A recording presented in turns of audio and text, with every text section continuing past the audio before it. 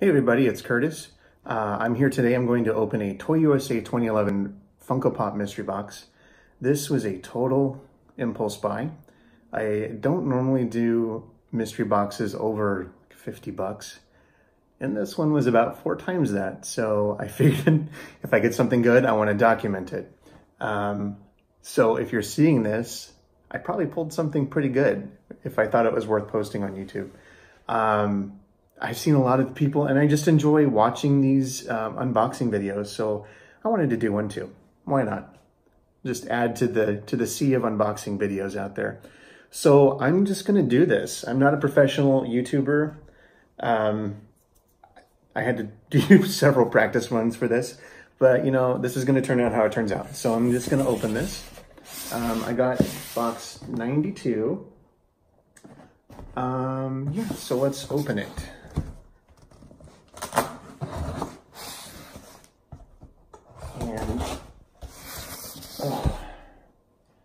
And I picked 92 because that's the year I graduated high school. You get to, I'm old. You get to, when you order these, a lot of times they'll have choice between 1 and 100. I think this one was between 1 and 190.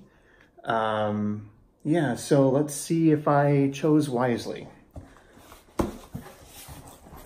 Let's see, and then typically people don't look. So we've got peanuts on top. Oh, it's a box in a box. Let's take care of that.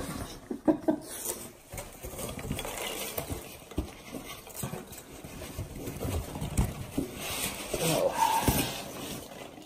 Okay. It smells like someone's basement. And from the pictures I've seen online, it looks like someone's basement. Okay. Box in a box. Now, let's open the second box.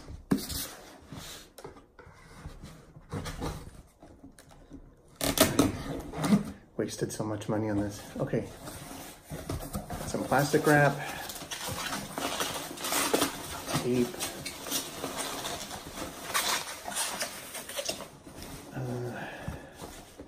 All right, nothing is in a protector of any kind. Oh no, wait, one is in a protector. So I'm going to do the 3 non-protector ones first. Let's see, what did I get? Oh, Ka from the Jungle Book. I always like this one. It's got some scuffing on the window. I don't know if you can see that. But yeah, I think this is a vaulted pop. Yeah, I don't have any, I'm not a Disney collector really outside of Toy Story. I like Toy Story, but there's that one, Ka from the Jungle Book. So let's do the next one. Let's see if I get this pointed the right way. Oh, FYE exclusive Michael Myers. I think this was a fairly new pop that came out around last Halloween, Halloween 2018.